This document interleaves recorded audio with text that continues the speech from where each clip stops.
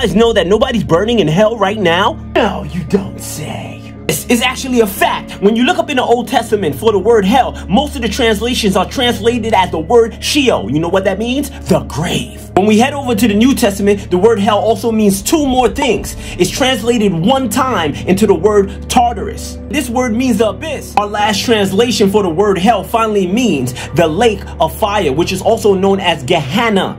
This was a garbage dump in the days of Jerusalem of old. Now listen to this scripture. In Revelation chapter 20 verse 14 it reads, "And death and hell was cast into the lake of fire. This is the second death." That word hell in this scripture actually means Hades. So what is the scripture saying? Death and the grave was cast into the lake of fire. This is the second death. If you can't die, what's the point of having the grave? That's why they're both destroyed in the lake of fire. Think, people. Read your Bibles.